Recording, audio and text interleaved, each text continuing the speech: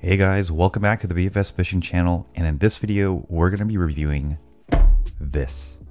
This is a very well reviewed reel, and I never thought that I would actually buy this reel, but when I found it on AliExpress for the low price of $37, I couldn't really help myself. It's a reel that's been out for a long time. It's a reel that was brought to the States by a fellow YouTuber who many of you guys know, Jimmy from Raw Fishing. He did have direct hands-on experience with bringing this reel to the US market. And so, you know, I thought, why the heck not? Let me take a look at it and see what it's all about.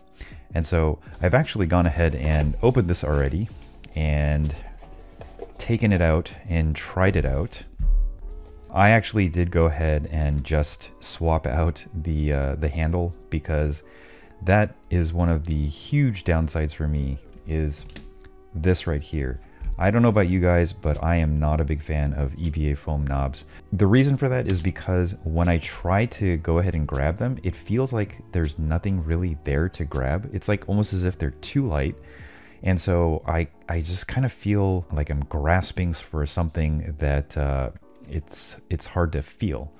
I would say that that's probably the biggest downside of this reel. Okay, so I'm going to go over some specs, which you guys probably already well know. This reel is coming in with 6+1 ball bearings. It is a 7.2 to 1 gear ratio. It has about 4.5 kilograms of drag strength. It is 160 grams in weight. And, you know, that's pretty much it for the specs. So I think on the US KASTKING website and Amazon store, they're still selling this reel for $79.99, something like that. But here's something interesting that I've noticed on the KASTKING AliExpress store. They've kind of made it so that if you're a US resident, you can't buy KASTKING reels.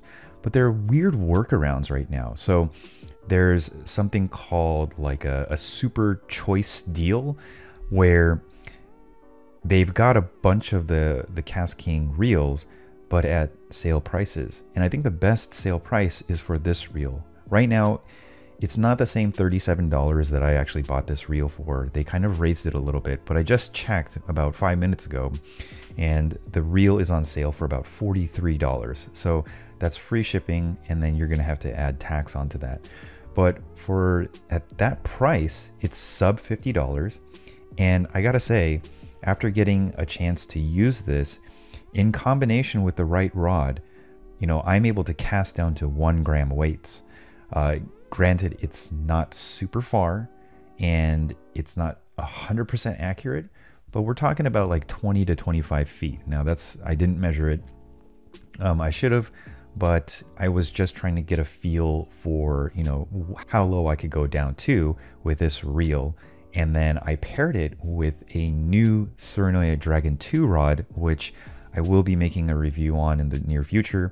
I am very, very surprised. This reel, it does have a carbon frame. This particular model is the drag clicker model, and that's for the $43 version that you can buy on AliExpress. And I'll have that linked down in the description below in case you guys want to pick one up for that price. This compared to the Caesar Cast X, I would say, and I got a chance to actually go out and you know, use them back to back. You know, for $37, the Caesar Cast X is a phenomenal value for money. I mean, you get the 2 spools. It does have the 6+1 ball bearings, just like this one. I would argue that the handle is slightly better, even though it's a little bit longer than this OEM or stock handle that comes with the Zephyr.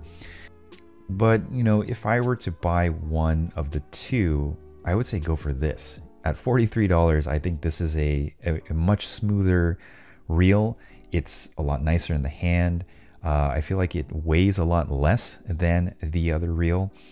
And yeah, it was just a much smoother experience than the KASTX. That being said, the KASTX is not bad by any means, and I am very excited because I'm going to be getting the Caesar Mansory, which is also coming in just at under $50. So a lot of cool budget reels are out there. There are 2 other ones that I know of, but I'm probably not going to pick those up for kind of various reasons. And I'll probably explain that in my budget buyer guide for reels $50 and under.